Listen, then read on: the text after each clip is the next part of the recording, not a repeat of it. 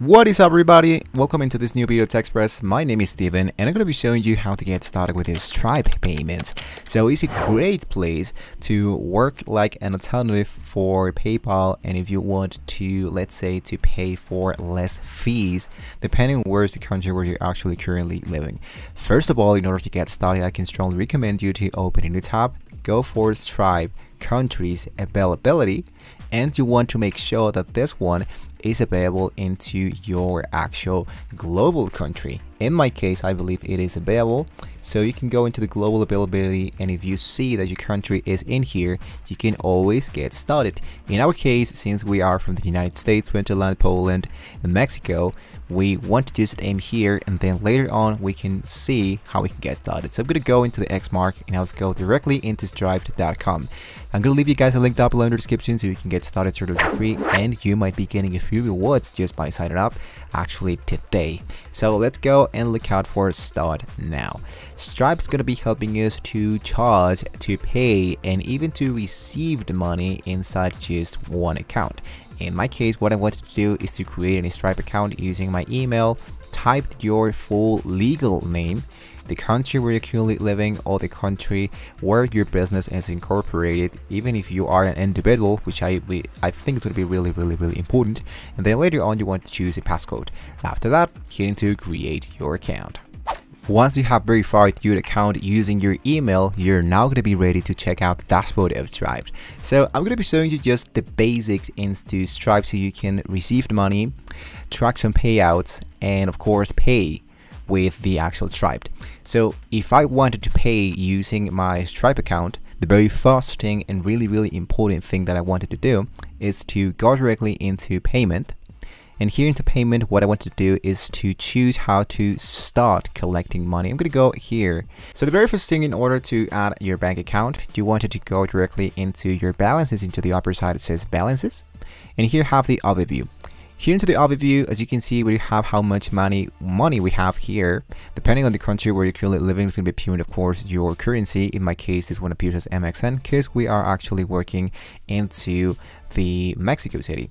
So I wanted to focus now into the add bank account, into the right part, and here you want to add your payout information. After that, hit into add bank account, and then later on we are now ready to start depositing some money.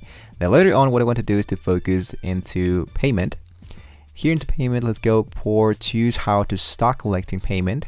And here, if you wanted to collect with using an actual link, this is how it's going to be looking. Manually charge a customer, invoice a customer, or use a hosted payment UI. This is something that's actually really amazing for the actual demo. If you want to charge in person, I mean, this is something more than just a small business, but if you still wanted to just check it out, this data you can just get started on.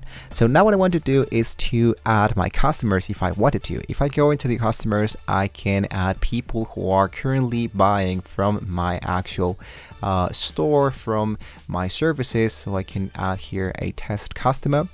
Here into the name, let's say that I want to add just this name. I have the description. This is a recurring buyer, and you have the billing information. You can add the billing details. Let's say like this one, you have the address line, the shipping details. I want to add as much information as I can. So since this one is a recurring buyer, all of my information, when I wanted to buy or receive a payment method from this guy, is going to be available right away. So now I can add my products that I'm actually selling into Stripe.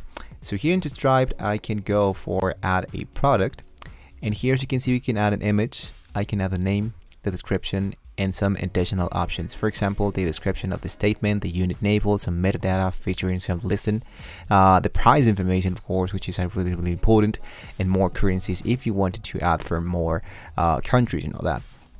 So now what I want to do is to show you a testing of how I use Stripe into my actual website. I do love to use sites.google.com where I can have a lot of products, and here I can store a lot of things totally for free, and I just need to add a button here. So if I go into my Google Sites, I can go into add a button. Let's say here it's just going to be asking me for the name and the link. So here into the name, I can go for buy now, and here's going to be asking me for the actual link. This is how I can go back here into Stripe And here into Stripe, I wanted to go and look out for the actual product once again here, and I can go and add the product. Whether I can start to adding all the information about the product, or I can go into my payments and choose to share a link to the checkout page, which I think is going to be much more faster since I already have an actual website. So I can go back here into payment links, and this is the preview of how it's going to be looking our actual link. So I can go for product or subscriptions. The product or subscriptions is like this. The payment page, the product, I want to add a new product.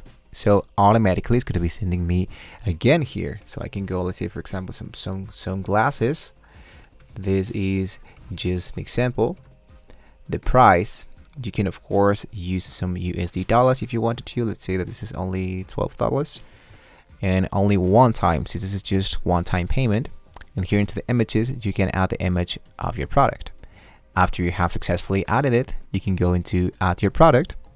And there we go. This is how it's going to be looking our product. Now I'm going to collect the customer's address if you wanted to. I want to require to provide a phone number and add the custom fields. After that, you can go into the advanced options to allow promotion codes, to see payment details or whatever. I want you to focus now into create link. So I'm going to be showing you how it's going to be looking into my actual website. So what I need to do now is to copy this link, or I can choose an in-beam code. So here I have the buy button. I can go into insert, we have the preview. This is how it's going to be looking. This is what I was looking for. I hit into insert, and then I want to move this block down here. So this is how it's going to be looking, the actual payment. So that later on what I can do is just to try to edit this a little bit. I go into my publish site and I scroll down just to make sure that the actual link that we have generated is actually working. So I'm going to go into buy. And this one sent me into the Stripe checkout button, of course. And here I just need to go into the contact information, the card information, the name and card, the billing address, all of that. And here should be appearing my actual product. So this is how I do love to charge with the actual Stripe. There's actually more ways that we can do this. For example, manually charge a customer, invoice a customer, hosted an actual payment UI, and the checkout demo should be appearing there. And the one-time payment is actually here. And it's actually looking really great. Just in case that you don't have any website and you want to charge like a one-time payment or whatever, you can change the brand colors, the coupons, the shipping, tax support, phone number, and much more. So I think we can now cover the basic of how we can use a Stripe account, and then later on it's up to you if you wanted to use this only for receiving payment or to actually just add some customers, and then later on you can pay your billings or whatever. But Stripe is really great to start as a small business. So with that being said, guys, don't forget to like and subscribe to the channel if you don't want to see more great tools from the actual Stripe dashboard. Thank you so much for watching the video, and well, thank you once again, and I'll see you next time.